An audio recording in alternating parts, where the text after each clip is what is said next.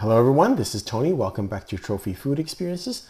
Today I'm doing a review of Xidi Restaurant, which is located in the China city of Zhuhai in the Guangdong Province. The address is 1669 Xidi Rd in the Doumen District.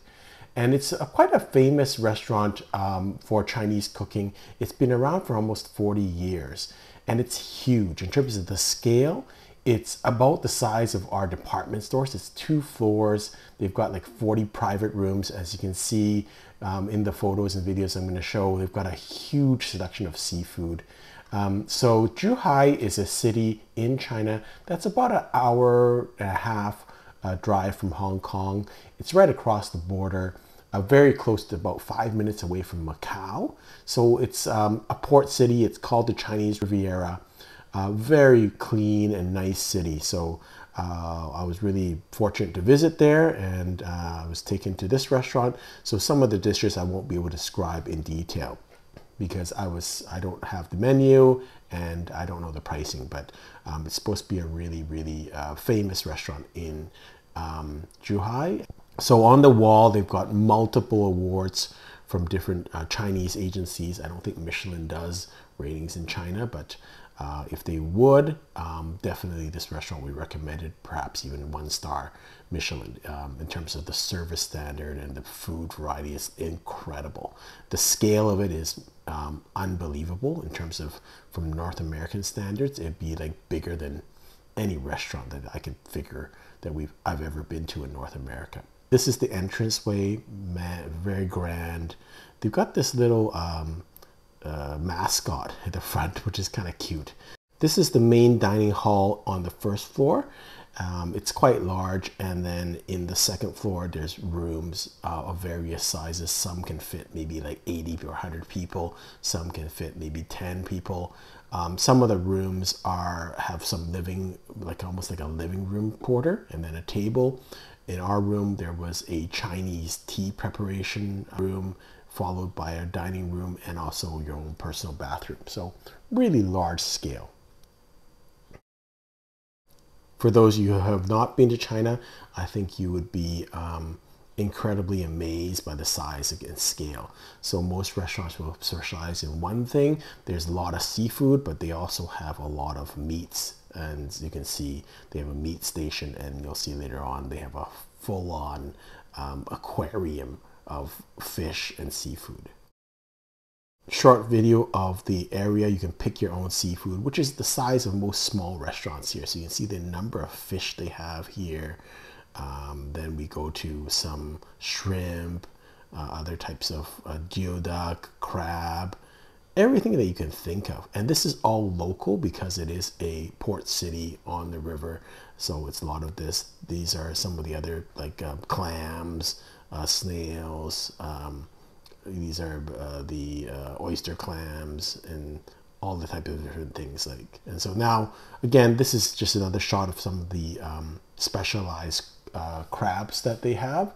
So we're gonna focus on this. We did grab a couple of these. These were delicious, and they're kind of like soft shell crabs that you can actually eat the shells. We were also fortunate. These are sea worms, which are in season and a local product. And you'll see later on they're made in a kind of a omelet style with eggs and garlic. Delicious. So yeah, kind of you're thinking sea worms doesn't look that appetizing, but actually when they actually cook it up, it's actually quite delicious. This is local abalone, which is kind of smaller in size, maybe about 12 or 15 teal. But I thought it'd be interesting to take the raw product picture and then later on show you what they do after they cook it. So a lot of expertise in terms of how to deal with different seafood that they have in Zhuhai. Another video of the seafood. So this is not in a market. This is actually inside the restaurant. So you can see everything that you have here. Clams, geoduck, fish. There are various types of different, and these are all local fish. Then you have some prawns, lobster was there, crab. Just the variety is unbelievable in terms of what, and different types of shrimp, different types of prawns, all local.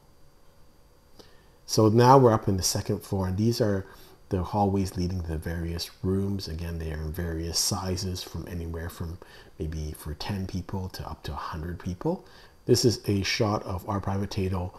I was taken as a guest, and so I wanted to be a little bit more discreet with our pictures. Didn't want to waste people's time and stuff like that. So, and then to the right would be another separate room that's a tea room, that they have a full facility to pour out tea, Chinese tea, and prepare it there. Let's start with the food. So the first thing were just kind of baby prawns. They were smaller in size than our spot prawns, but just as tasty. I think spot prawns in BC are a little bit firmer, but both are very sweet, and these are a little bit smaller in terms of size. But again, excellent start to the meal. We were served this fish, and I'm sorry I don't know the name of it. I'm not great with fish, but if someone knows what this fish is, please let me know in the comment section. It's supposed to be an exotic fish that's local and pretty expensive and really tasty. It is got a firm taste to it, it's quite nice in terms of the texture of it. Is firm but very smooth and soft too. So I did enjoy the fish. Next was the barbecued and roast pork, and so this came from the first couple of pictures. Downstairs they have kind of a meat cutting station. So I thought this was decent. Again, with Chinese cooking, there's so many specialized restaurants in this domain, and I would say the quality was good, but I wouldn't say it's the best I've ever had. So good quality. Next dish was razor clams prepared over some vermicelli with garlic and some peppers. A very similar dish appears at Pang's Kitchen in Causeway Bay, which is a 1-star Michelin restaurant in Hong Kong. So both are really good. I'd give the nod to that dish over this dish, but the quality here was quite good. So in my opinion, this would be definitely recommended. If Michelin was in Zhuhai, it would be a Michelin recommended restaurant at least. So this next dish is actually a cultural heritage item. And so this is the double-shelled crab. And so these crabs are halved and then steamed and then removed from the shell. So you can kind of eat the soft part, the under part of the shell, and also the legs. You can actually eat them. They're so soft. And it's really interesting because they have different types of crabs. So this one you eat basically for the flavor of the innards and the softness of the crab. There's other crabs that are a little bit larger that you eat for meat, and so they were all discussing the different types of crabs and the meat ratio and things like that. But this is just a delicious item. These are the local abalone, and they're prepared in almost like a Japanese mayonnaise sauce, but they were very tender. So I was amazed because it only was like 10 or 15 minutes by the time we chose the abalone to the time we got up to the table. And so they were really actually quite tender. So that was quite a surprise to me. I'm not sure what this is in English, but I'm sure that many Chinese viewers will be very familiar with this dish. It's almost like a fatty pork.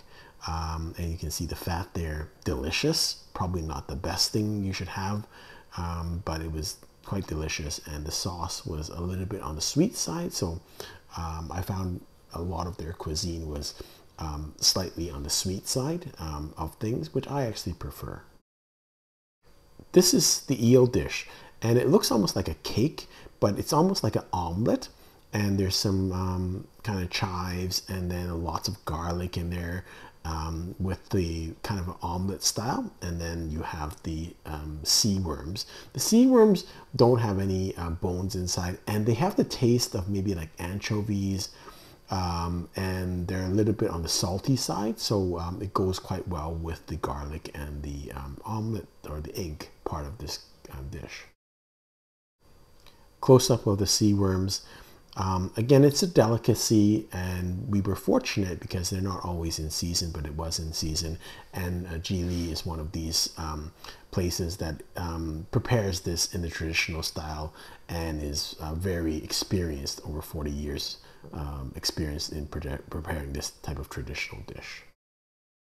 The food kept rolling out, so I didn't take pictures of every one of our dishes, but it was substantial in terms of the number of dishes. This is the end, and there's two things here. One is another cultural heritage item. The small little things are called xiaofang cakes, or chicken-shaped cakes in Cantonese dim sum.